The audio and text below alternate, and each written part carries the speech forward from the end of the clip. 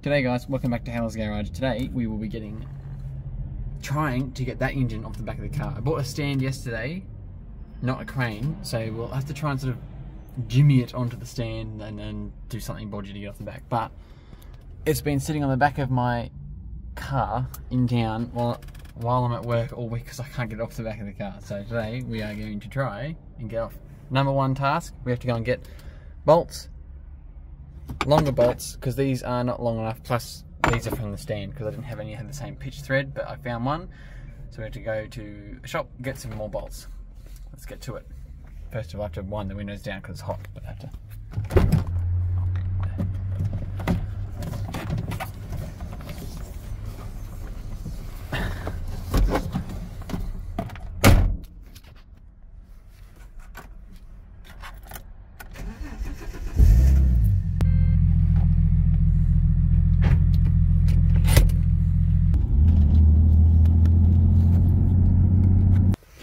Got the bolts for the bell housing, so we'll head back and chuck them in.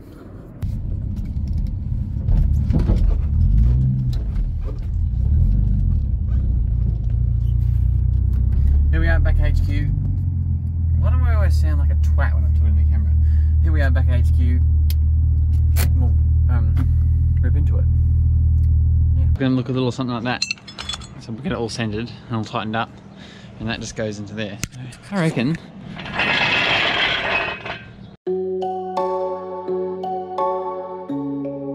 Alright, so now this just has to go. And there. We're looking actually pretty good. Hopefully we can get off without killing myself.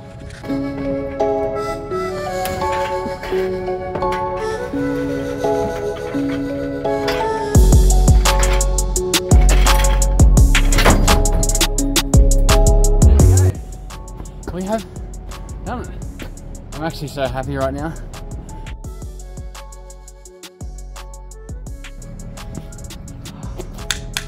We have our first ever engine on the engine stand for Howler's Garage. So first, this is pretty awesome. I'm so keen for this.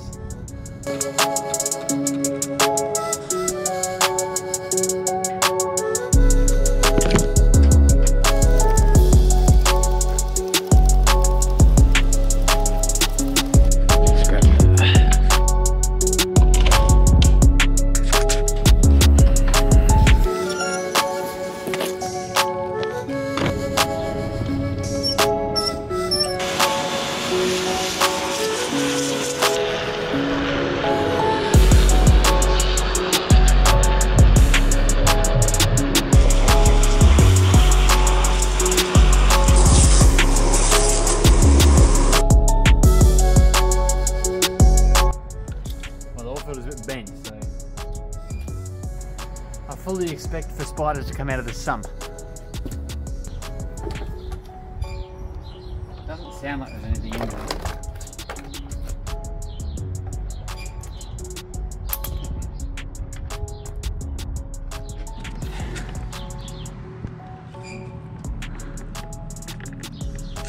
So that could mean many things. It's basically what I expected. So when you're blowing out gas, you have oil mixing with water. Either way, it can be oil going into the radiator, it can be water going into the oil. So it doesn't really tell us anything. What we don't want to see is metal or any bearing material in there, because it does. If it does, I mean, this engine might just be a practice on tearing down an engine or not. Depending on whether what happens in here will depend on if we use it or not. Oh, I can't get my words out.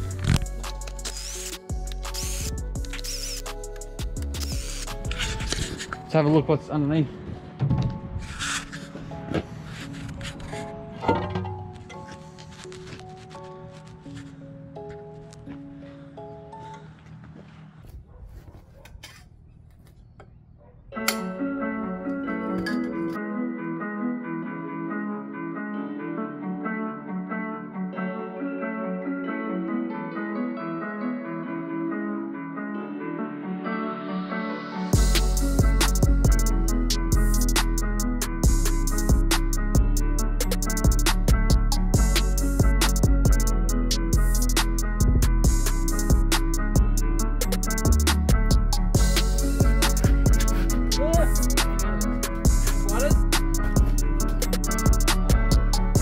the valves were open on that cylinder when I was hosing, or when it was sitting in the rain. Stand back. See where it's... No, it doesn't look blown at all.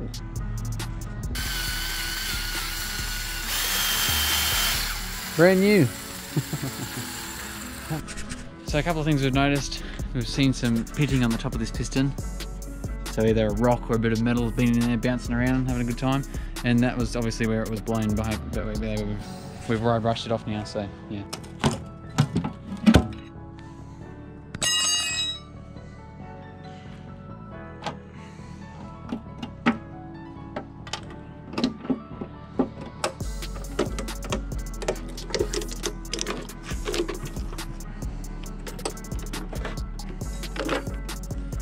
That could have been smoother.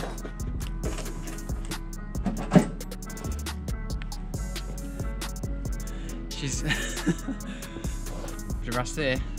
This is Hal's garage, and this is our lawn care.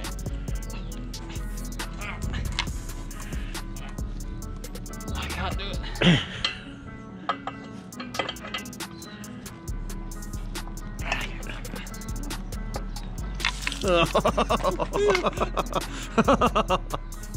Call us up for fertilizer.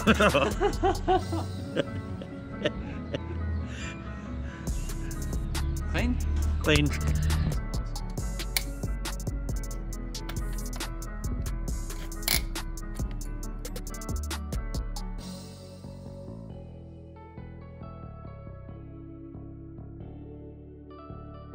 Yeah. Jeez, it's a big piston. It's massive. It's got a bit of rust on it, but oh, it's just like same condition, pretty much same markings. Don't know if it's good or not, but they're going back in like it. From the other way around. Because it's the budget AU build.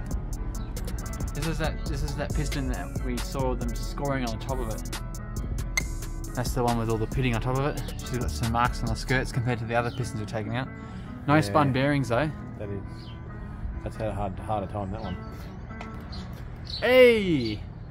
Looks like this engine's future Has one. has one. Judging, I should say again, judging from no experience and no information, they look good.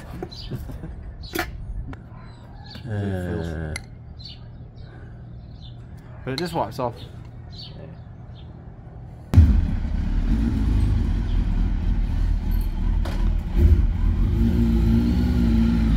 Pussy.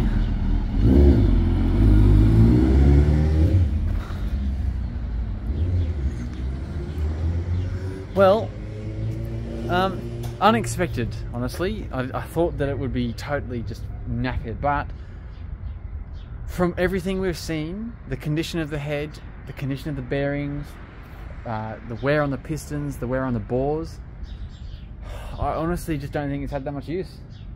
Maybe like 100,000 Ks, and I think it's been serviced pretty well. It's eaten something, so it's put some pitting on that piston, but honestly, like, I don't think that's going to make a difference. If you haven't seen it, I don't know if I'm allowed to say it on the YouTube channel, but they drove a car through drag week with a just totally destroyed piston like that on the top. Yeah, so we are going to be probably slapping some bearings in this. Bearings, ARP head studs, an MLS head gasket, like a metal head gasket. I'm going to get this serviced, that serviced and decked. We will probably pull these dowels out and just deck this with a stone. Going pretty well. Might turbo that. Might do something. Won't do anything, but yes. Thanks for watching this episode of Hal's Garage. If you liked it, give it a like. If you didn't like it, give it a dislike. I really enjoyed tearing this engine down. It's probably like the second engine I've teared down. Like, probably the first engine I've teared down by myself in its entirety. We're probably going to leave the crank in for now. Just see what happens, basically. I need to get a harmonic balancer puller, pull this off and have a look at the oil pump. Probably put some oil pump gears in as well if we're going to build up a boost. Sky's the limit with this sort of thing. Anyways, I'm going to stop rambling. Thanks for watching. Yeah, give it a like. Thanks for watching. Catch you in the next episode.